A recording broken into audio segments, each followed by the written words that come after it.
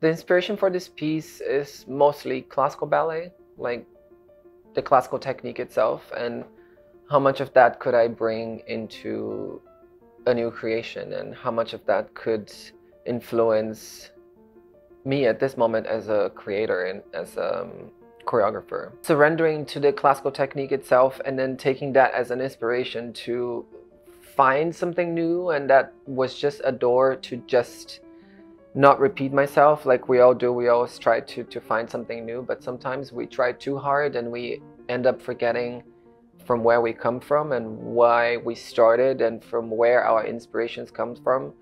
And yeah, just surrendering to what already exists around us and take that and then evolve from there. If we want to talk about it, what is the future of ballet, then why don't we take ballet and move forward from there?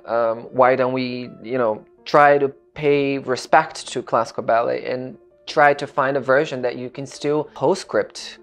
And that's the name of the piece. I mean, I named PS, not for I love you, but PS, postscript.